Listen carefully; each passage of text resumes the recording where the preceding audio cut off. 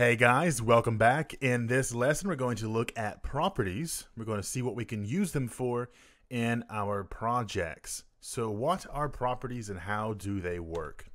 They are simple little wrappers for accessors and mutators that you would use for your fields in your classes. So if you have a private field in a class, typically you would write a get method and a set method, right? The accessor and the mutator.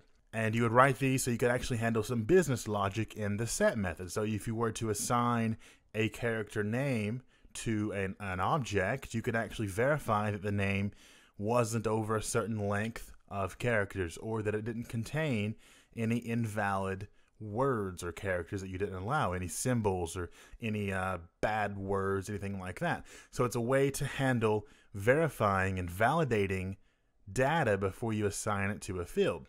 It just kind of wraps that functionality up for you. It also makes it very easy to control if a field, or in this case a property, is a read-write property, or if it is a read-only or a write-only property. And I'm not sure why this says private members. It would just be members in general. It can be defined as virtual, so you can override them in derived classes, which is kind of a big deal. I know that fields obviously are available in derived classes, but you can't override the functionality of what happens whenever you assign a value or you retrieve a value. And we'll talk a bit about that in this, but mostly it'll work the exact same way as the inheritance did in the previous lesson. And lastly, but definitely not least, they can be defined and implemented in interfaces, which is kind of a big deal because it allows us to define properties that are required for any implementing class, which we'll get into in a later lesson. If you don't know what an interface is, great. We'll talk about them in an upcoming lesson. So as usual, I have an example here. I have a character class that I simply have a name field defined on, and then I have what I was calling the access and mutating methods for that field. So in order to assign a value to the name, we have to go through the setName method. And it actually allows us to check for the length of the name and make sure it doesn't contain any bad words. In my case, camels. Can't have anything referencing a camel in this name. I don't like that. So if it does have that, I will write to the console and say there's an invalid something with this name. Please fix it. If not, we'll assign the value. Very straightforward, pretty simple approach to this. Then getName simply returns the value of the name. This is a pretty typical approach to using a getter and a setter method, or again, an access or mutate method. One thing I want to do with this is I want to show you how you can simplify this process by using a property and how properties work in general. So the properties that we write are actually going to interact with this private field that we have here, as properties don't actually store any information. They just interact with a private backing field, and this is going to be your private backing field. So the property is going to be publicly accessible, so it's going to be a public property, and it is going to be a string type because we're going to be interfacing with a string private backing field. And I'm going to call it name with a capital N. So it's going to match, capital N, I don't know why I said M. So it's going to match the name of the backing field, but with a capital letter to start it off, so we know that this is different, but it is still the same, if that makes any sense. And then instead of ending the statement there with a semicolon, I'm going to add my curly braces and enter down. So it's going to look kind of like a body of a method, right? Without the parentheses for the parameters. And in here, I can define the accessor and the mutator by defining a get and a set. Get and set. And you'll notice right off the bat, by typing that out, I have an error on the get. And that's because when you get a value, it expects a return type. The same way if I were to type up a method that had a return type of string, it would say, hey, this method requires a return for it to be valid. So let's go ahead and type out that return. So what I'm returning back is obviously going to be the private backing field called name, right? So all I have to do is return name. Now again, picture this as the getName method that we wrote a second ago. It's doing the same thing, just returning back the name value.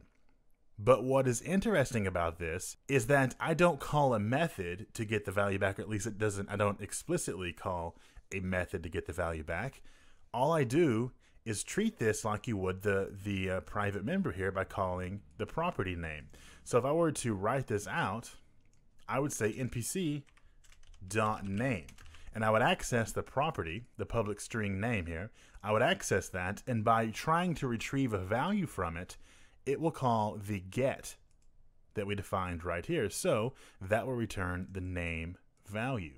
Pretty cool, right? And so far it doesn't seem too interesting, right? Because all I'm doing is using a get to get the exact same value that I could have gotten from a public field. But where it does get interesting is I can do anything with this value before I return it. So if I were to say name is equal to camel, and then return the value, well, when I return the value, it's going to be camel. But all I did was call or reference the actual property. I didn't call a method or do any logic before that. Whatever logic I define in the body of the get happens before I return the value. So you can do some math in here. You can validate it again in some way if you wanted to, but we'll get to that here in a second. So the set, that's where it gets fun. In my set name method a second ago, I had to make sure that it was not over 15 characters long because my game doesn't allow that, or my software, whatever I'm designing, doesn't allow that. But the question is, what is the value that I'm checking? Because if I were to try to assign the value here, and I were to say npc.name, how would I assign the value? Well, you would assign it like you would a private field, right? Or a public field. I would say equal to, and then I would say camel. I'm not sure what my obsession with camels is, but they're camel.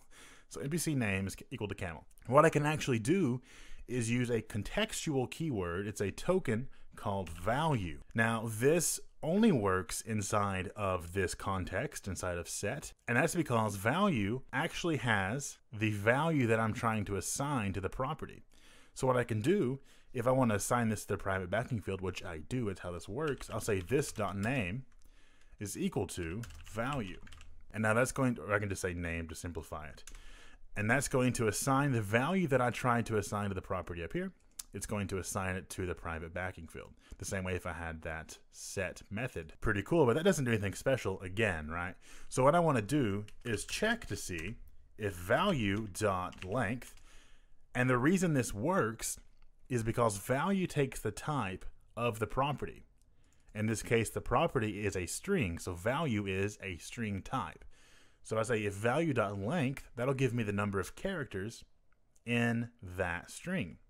If this was an int, it would be treated differently. It does not contain a definition for length. So if the length is greater than 15, else, so if it's not greater than 15, then we're good, go ahead and assign it. And I could also check to see if it doesn't contain an invalid string of some kind. So if we're not greater than 15, and we also, or we don't, also contain the word camel. If we pass that, then go ahead and assign the value. If not, we'll make sure the console is aware so we can see that's happening. So now to use this, I get rid of my set name method call there, don't need that. And this is going to assign the value of camel. I'm going to make it match that just like that. So camel, camel. Now obviously if you had this working where you wanted to validate that it wasn't a bad word, you would have a list of bad words you would compare it to. But in my case, as an example, we're just making sure there's no camels getting through here. So let's run this, see what happens. Invalid character name, please fix. Character name is blank. Now, character name is blank is still happening because that doesn't have a condition. It just happens all the time. But the name is empty because we never assigned a value to it because it ended right here. So let's assign a valid name of Austin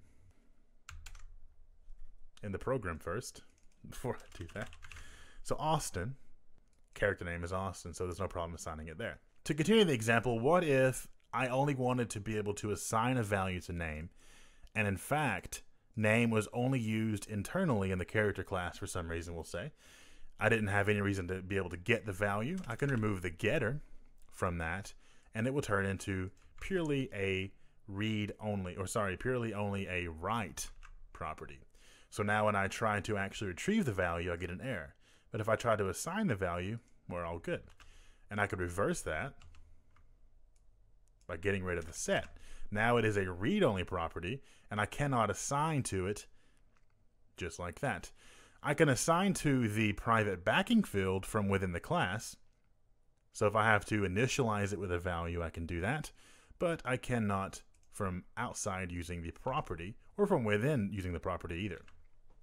And one thing I want to mention is there's never really a case for when you shouldn't be using a property. It just never makes sense. There may be a couple of edge cases that you would think, oh, the property doesn't make sense here, but 99% of the time you're going to be wanting to use a property. If you have to access it and modify a field on your character, you want to use a property. If you don't have to do that and you're just defining a field on a character to use within the character, you still want to use a property so you're future-proof. There's no downside to using it, but you may be thinking, that's a lot to write out just to have a property defined just in case I want it in the future. Luckily, there's something we can do about that. So back to just our private member here, a private field. What if I wanted to use a property? I didn't have to have any of that logic in there. I didn't have to have the character check or the contains check. What I can do, and I can do it very easily, is I can type in prop, I can hit tab twice, and that'll make an auto-implemented property for me, which has a get and a set defined. There's no body to them, they're just empty, but they are defined. And then I can actually say this is a string, and it is a name. Now, what is interesting about this is I don't have to have this explicitly defined backing field because the compiler will infer that that needs a backing field and create one for me. It also defines the get and the set for me as well. I just don't have access to them. They are there. I can't see them, but the compiler makes them and they can see them just fine. But I can use this in the exact same way without having the ability to define what happens before or after I set or get a value. And with this, I can take the set value, make it private, which is pretty cool. So I cannot set it outside of the scope it's defined in. I can even get rid of the set, make it a get only. And one thing to point out, with a string like name here, the default value will be null. And that's because string is a reference type. So if I were to try to access this as it is, I would get a null reference error. And one way I can avoid that is I can initialize it with a default value myself without having to rely on the actual default value. So if I were to initialize this with a value, normally I would say is equal to something, right? That's how you would do that normally. Now, before C#6, I believe it's 6, auto-implemented properties could not have an initialized value. So I couldn't say is equal to something. You can actually initialize with a value just like this, which is also big news if you're using a list type, right? So if I was, say, using a generic list, and I have to initialize the list before I can actually use it, right? So a list string of names is equal to a new list string. I can actually initialize the auto-implemented property just like that, which is pretty cool.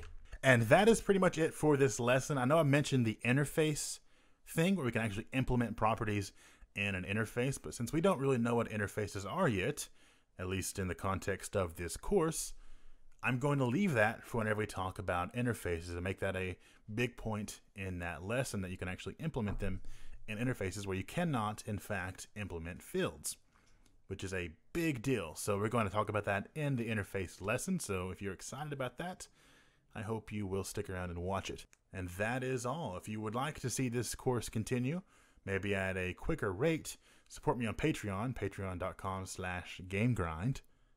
/GoGameGrind? I'm not sure which it is. Link in the description. My name is Austin, and I will see you next time.